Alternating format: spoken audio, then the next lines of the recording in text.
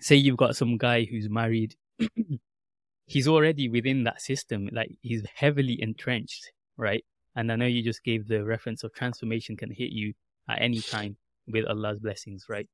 But someone's married and like they're in a 50-50 relationship, you know, like, oh, you know, even if they're like buying a course or something, the wife might be, we haven't discussed this, you know what I mean? Like they're in a completely different way of being. So like, I was thinking about this yesterday. I was on a walk and I was thinking about the podcast, and I was thinking some of my people that I know, let's say, and I was thinking of their situation. Even if they agree with it, what can they actually do? As in, like, it's very difficult to say if you've already made the decisions. So like, you know how there's frame control and like change the dynamics. Even that's hard to do. Like, you know, once you've got a set dynamic in a relationship for like however many years, and then suddenly after like one day you get this realization and you try to put your foot down, it's not going to go necessarily the right way. So what would be some advice and some thoughts on that, how people can deal with that like element of resistance? Okay. It's a very good question, mashallah. Actually, this is the reason why we're stuck in this vicious cycle. So technically, your average Muslim man today, and this is the problem with the ummah, we're happy with being average. And it's a disease, right? Because Allah subhanahu wa ta'ala has ordered us ihsan. Ahsinu kama ahsana Allahu ilayk. Make ihsan as Allah has made ihsan for you. So we're stuck in this mediocrity comfort zone, this 50-50 thing that you said. And basically a father, a man, he'll marry. Okay, he'll have to take permission from his wife for many things. He might be doing 50-50. He has no authority. He doesn't, assert himself. And he's kind of followed this culture of, sadly, you see now men opposing the leadership of men saying that no, women can do it better, or, you got these men feminists, male feminists, let's say, because they're not real men.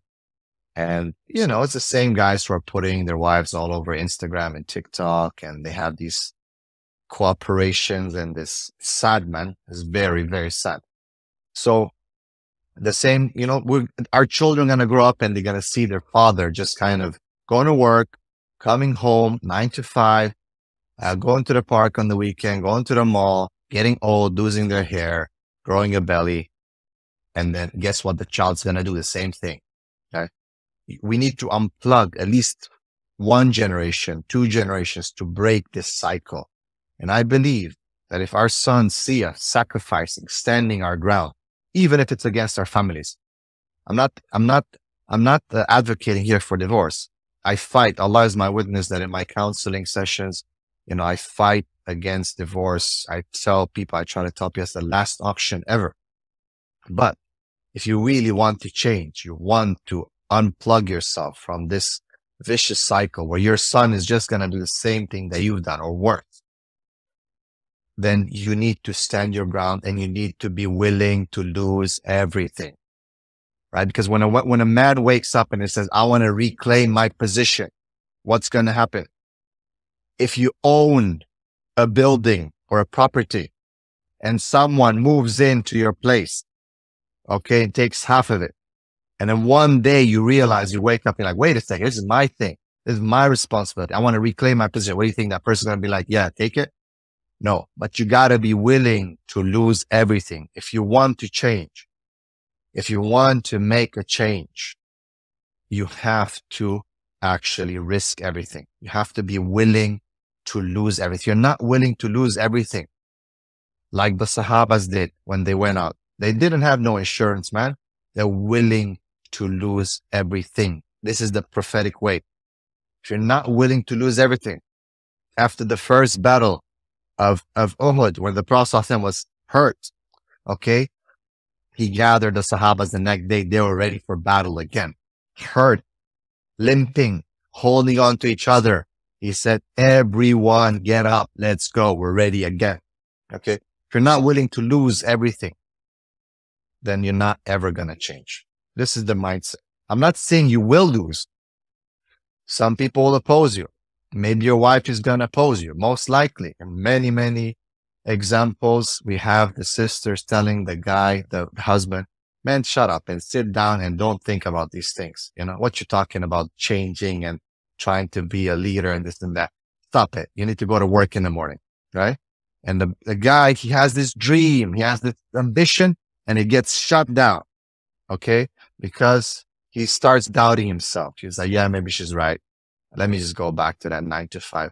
That way, no one's ever going to risk anything. If you want to become something you are not, you have to be willing to do things you've never done. It's very simple. And again, it's not me coming up with some philosophy or something, some Machiavellian philosophy. This is, look at the Sahaba, look at the Prophet sallallahu alaihi wasallam. If we believe that these men knew the best, then we need to believe that the path they took is the best path. And they risked it all. They put it on the line. And look at the verse of the Quran. Al-mal wal-banuna zinatul hayati dunya.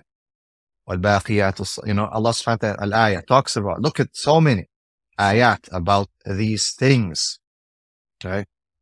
The test, and it's just the way. So, someone's going to tell you, no, stop dreaming, bro. Sit down, go to sleep, wait, go to work. Trust me, they will tell you that. They'll tell you, bro, bruv, dude, man. That's how sometimes the sisters talk to the husband these days. Yeah. Okay. And the bruv, he just sits down and says, yeah. Okay. Sadly, right? They put their head down and says, what am I talking? So you need to stand. If she doesn't like it, well, guess what? It is what it is, man. Are you willing to have that attitude? Most men will not, because we like our comfort. We can't stand 1 or 2 days without intimacy. We can't control our temper, our ability. We're scared. We don't rely upon, this is the problem. Theoretically, we rely upon Allah, but practically, we don't really do it. وَفِي السَّمَاءِ رِزْقُكُمْ وَمَا تُوعَدُونَ. We're scared. We're scared that the government is going to take everything from us. We're scared that, and bro, look at what's happening. I'm not talking here from theoretical, man. I'm talking about, you know, more than 15 years of counseling. I'm talking about 4 clients a day. I'm bringing you this information from the trenches. This is what it is. But you have to stand your ground. And hopefully, yes, maybe I'm going to sacrifice myself. Maybe I'm going to lose stuff, but maybe the next generation is going to say, hey, these guys got it. Let's follow that example. If not, then keep going to the park, keep, you know, going to the mall, and you lose your hair and grow your belly, and, you know, that's it. And, you know, you got to die as what was it, Abraham Lincoln, right? Who said that most men die at 25. It's just that we bury them at 60.